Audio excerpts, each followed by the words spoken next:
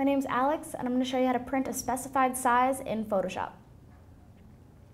So I've got my image here that I want to print, and the first thing I want to make sure is that your image is high resolution, just because if you're printing it, you want to make sure that it comes out nice, like a photo. And if you have a low resolution image, it's not going to come out well when you print it.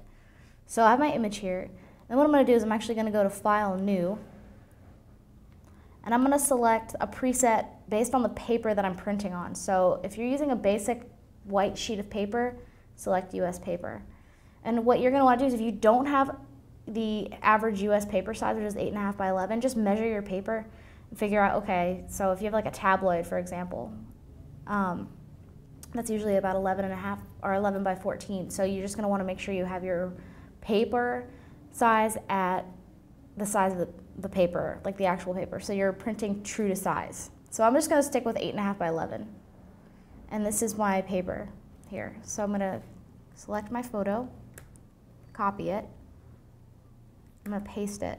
And as you can see, this is pretty big. So this is all depending on how big you want your paper. So if I were you, I would have just like a piece of paper right next to me to scale it and to say, okay, this is how big it's going to be. So then that's when you figure, okay, I'm going to try and size it down to the size I want. And what's really going to help you is if you go to View and you say Show Extras, and as you can see, I already have it here. And this is telling me how many inches my paper is. My name is Alex, and this is how you print a specific size in Photoshop. Thank you.